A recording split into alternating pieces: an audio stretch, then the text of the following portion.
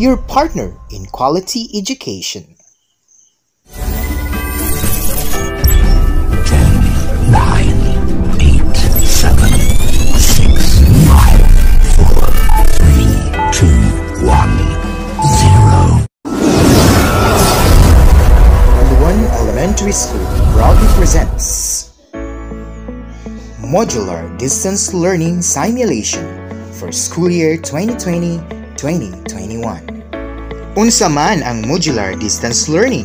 Ang Modular Distance Learning usa ka paagi sa pagkat-on nga walay face-to-face interaction.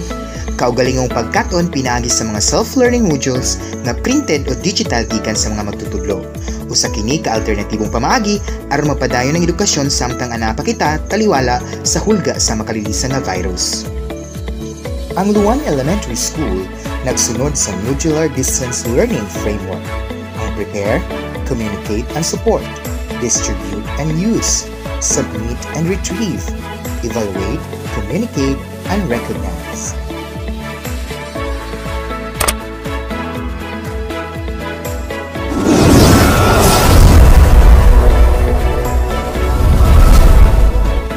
Human masuta sa tulunghaan na printed modular, ang modality sa distance learning ang tukma sa tulunghaan.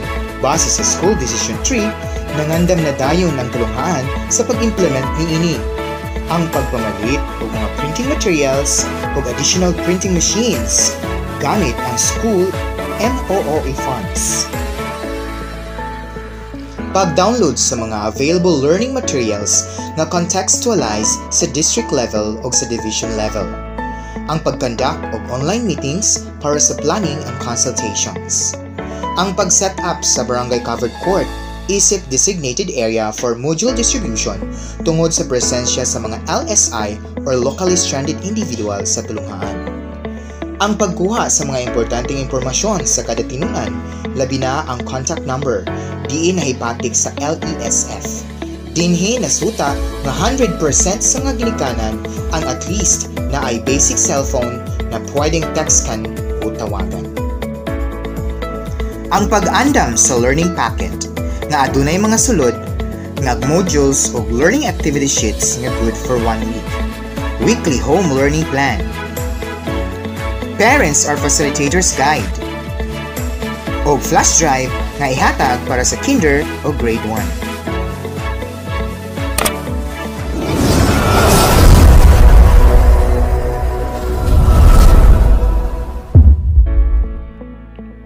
Aron mapadangat ang saktong komunikasyon o makuha ang suporta sa mga ginikanan o uban pang stakeholders, mahitungod sa Modular Distance Learning Modality ang tulunghaan nagbuhat sa mga musunod. Enfocast. Ang pag-text sa mga parents mahitungod sa mga detalye sa Modular Distance Learning o pag-post sa Facebook page sa Luan Elementary School. Flyers. Naghatag ang tulunghaan o mga flyers diin nakasulat ang mga frequently asked questions mahitungod sa learning modality na gamiton sa tulunghaan hinigabli na unya sa klase. Parents Orientation. Isip pagsunod sa direktiba sa DepEd mahitungod sa social gathering, ang opisina sa school head nangayo og permiso og clearance sa parents orientation nga pagahimuon sa opisina sa Municipal Health Officer o opisina sa Halangdong Mayor, uban sa rekomendasyon sa District Supervisor. Ang parents orientation gibahin ngadto sa 7 ka sessions, usa ka grade level kada session nga adunay 30 minutes meeting time.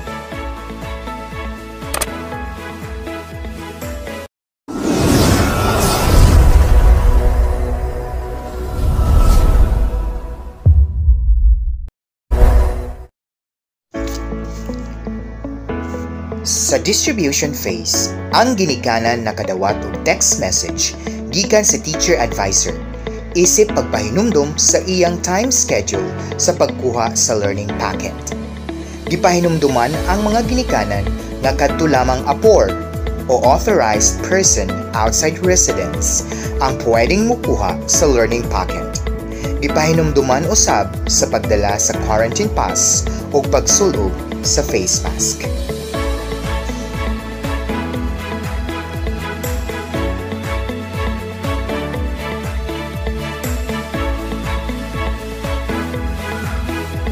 Sa pag-abot sa ginikanan sa designated area, gipatunog siya sa foot bath.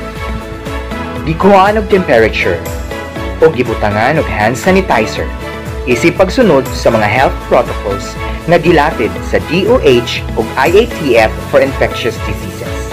Niadto na dayon ang ginikanan sa designated chairs sa kada grade level na may gilayon nga 2 ka metros sa matag usa. Sa pagduol sa teacher advisor aron pagkuha sa learning packet, nag-sanitize ang ginikanan sa iyang kamo.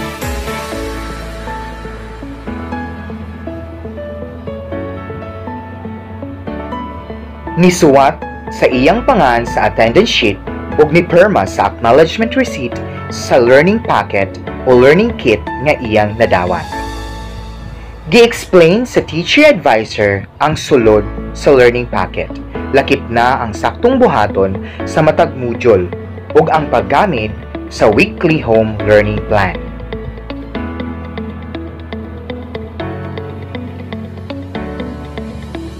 Gipakita usab o gi-explain sa teacher advisor ang paggamit sa radio transistor na may USB slot ug ang mga digital clippings o recordings nga nakasave sa flash drive nga gipanghatag alang sa mga tinun-an sa kinder o grade 1.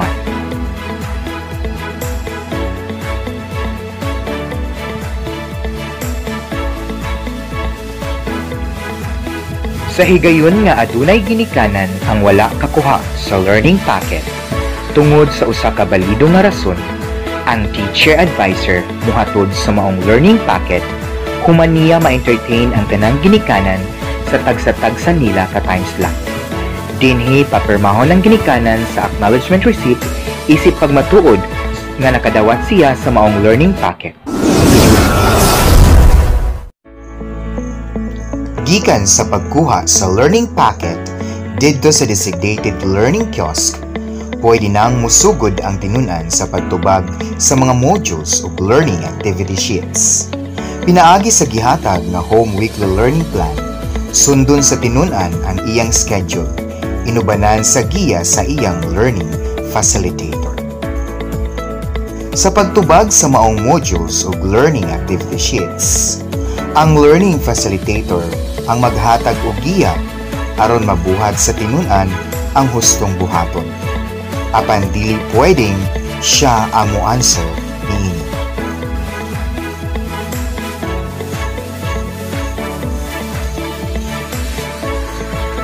Sa mga leksyon nga gilisdan ang tinun-an ug ang learning facilitator, pwedeng buhaton sa facilitator ang pag-text o pagtawag sa subject teacher aron mahatagan og katin-awan sa mga lisod nga leksyon.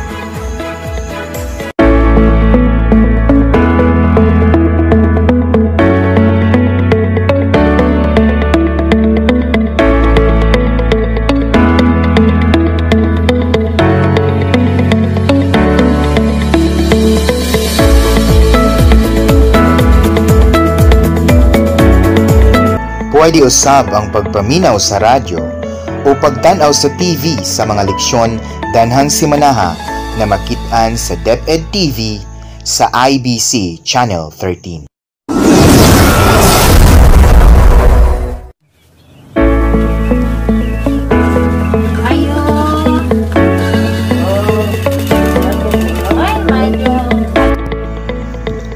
Para masiguro ang saktong paggamit o pagtubag sa mga learning modules o learning activity sheets, ang mga magtutudlo ni pahigayon og random visit sa ilang mga tinun-an. Isip na usab pag-follow up labi na sa mga tinun-an nga maglisod kayo ug accomplish sa mga worksheets o activity sheets.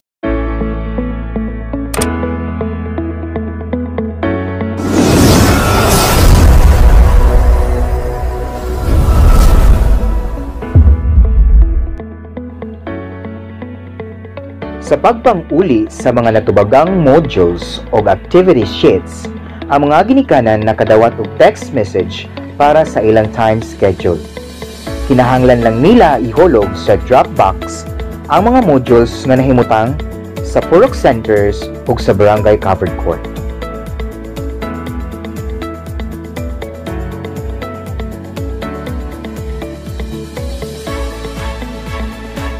Aron masiguro ang safety sa magtutudlo sa pag-retrieve sa mga modules, ibulad kini sa init sa adlaw sulod sa 4 ka oras. Pagkahuman kining mabulad, sulod sa 4 ka oras, pwede na kining checkan.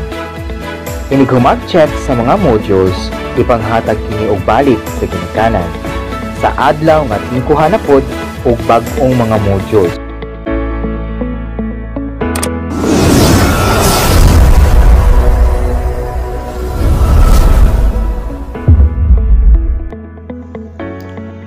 Human sa gibuhat nga simulation, mao kini ang mga general observations. Misguided children on some modules. Possible exposure of teachers to virus during distribution for no barriers between them and parents. Time-to-time calling of parents to teachers for queries. Some parents did not follow their time schedule in getting the modules. And here are the suggested solutions. Day-to-day tasks in module. Make transparent plastic barrier in each table. Set call time for parents. Day-to-day reminder and strict implementation.